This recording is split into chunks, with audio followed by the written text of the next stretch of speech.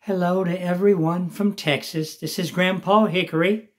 I wanted to greet everybody and come out and talk with you about something.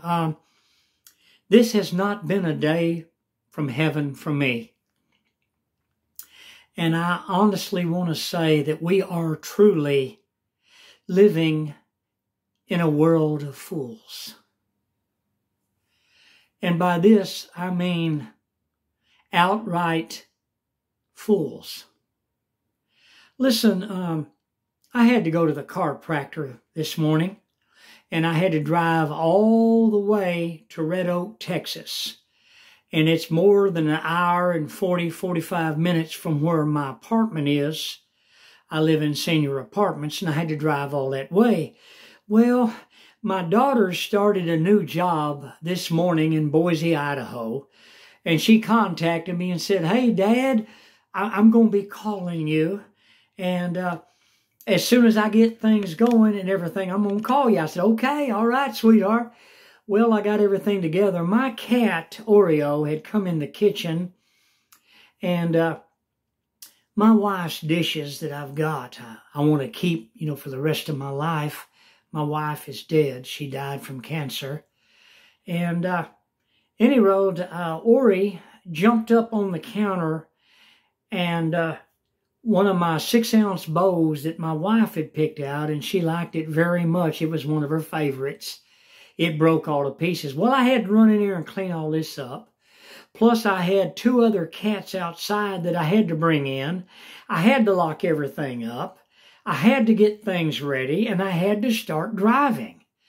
Well, in all this turmoil, to make a long story short, I ran out the door, got everybody in, made sure all the, the stove and everything was off. And I always play instrumental classical music on my Alexa so that my cats can have it. I turn it on low volume so that they can hear it.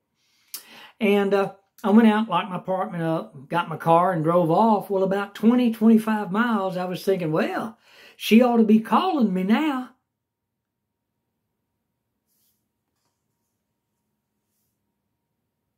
I left my phone in my apartment on charging. I didn't pick up my phone. So I kept driving. I drove all that way, about an hour and 45 minutes. And I got there. I had a terrible time. On the way, I have to go out through the country. And I go out the other side of Grandview and head towards Maypearl, leading into Venus, Texas. And I take all the side roads. Well, there's a real narrow road. Well, this 18-wheeler tanker pulled in front of me. Now, the speed limit's 60 miles an hour. He did 20 miles an hour. And he was doing this on the road. Well, finally he moved over, and I thought it was okay to pass him. I went to pass him. He ran me off the road. He tried to crash his 18-wheeler into me. So I hit my brakes, and I let him go way up in front of me. And I got behind him. I stayed back. Listen, I'm peaceful. I'm peaceful. I'm not looking for a gun battle with anybody. And if you are, you better pray through and get right with God. Just because you got a license to carry don't mean that you can go out and kill somebody. "Well, they're doing stuff to me, I'm going to do it to them." No, you don't either. That's not the way it is. You are to seek peace with all men. And if they're bad, you're to pray for them. You're to love your enemies. I know that's hard. I know you don't want to hear it. But let me finish, okay? We are living in a world of fools. Let me tell you what he did. So we go on down this big old long road. Listen, it's about, 35, 40 miles. Doing 20 miles an hour. 60 mile an hour zone. I can't pass him. He's going back and forth. Back and forth. Well, finally, he pulled up at the top of a hill, and he pulled over. Well, first he stops at a dead stop. It's double yellow stripe. You can't pass. It's a hill. We're on top of a hill. And cars come over that hill just like this. They're flying over that hill. He stopped here. Cars are flying over the hill. Well, I had no choice. I pulled out around him because, man, I had to be at the chiropractor's office. The time was ticking away. I'd left late. You know, I told you about my cat breaking my wife's dishes that I love so much. But anyway, when I went around, I honked at him because he had me blocked. Well, he pulled out a gun. Did you hear me? It looked like a 1911 .45 caliber. Well, I immediately did this number. I tore down the road. I did about 75, 85 miles an hour.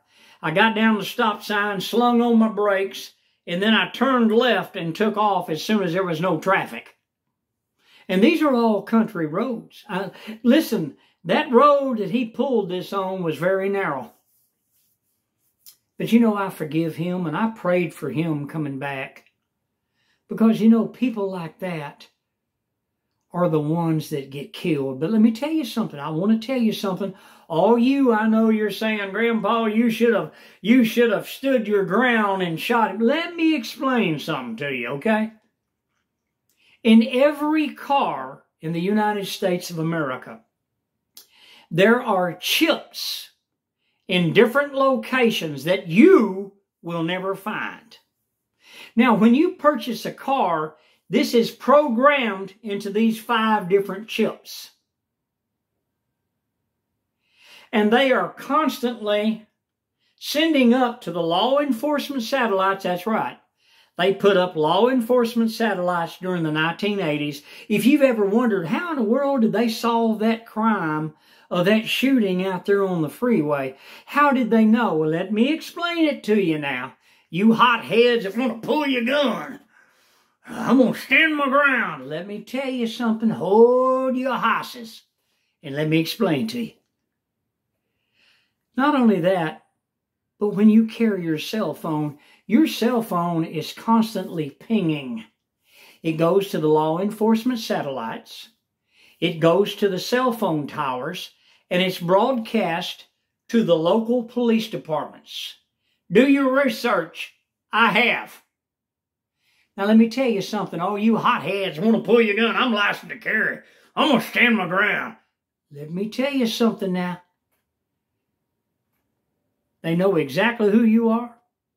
And you pull that gun and you kill somebody. Why?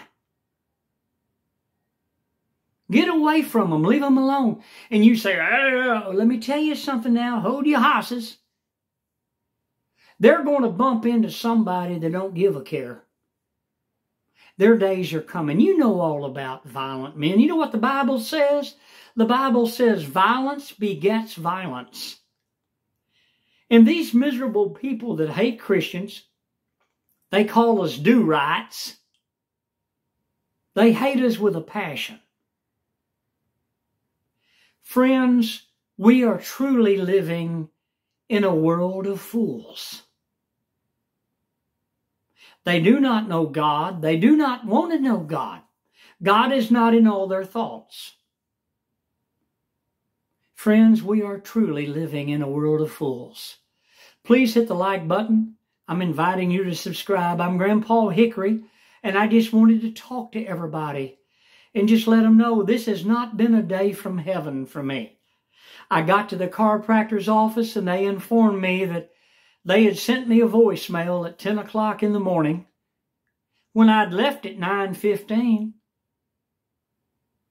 And I told them, well, my phone's at home on my kitchen counter on charge. They said, well, sir, the chiropractor's sick. And I turned around and I said, okay, I was leaving. Well, they said, when do you want to come back? I said, make it May 20th. Friend of mine, I'm going to start going once a month. That is an hour and 40, sometimes hour and 45-minute drive. But this has not been a day from heaven, and we are truly living in a world of fools. Pray for America. Pray for Jerusalem. Pray for Israel. and pray for each and every one of us. When you get in your car, pray. Pray. And then pray. Hey, you have a good day, and I'll catch you on the next video. I appreciate each and every one of you, and I'm thankful to God that I'm alive. I had a very, very bad situation happen to me this morning. But God brought me through, and I prayed for that man that did that, and I forgive him. God bless you all. Remember, we're living in a world of fools in 2024.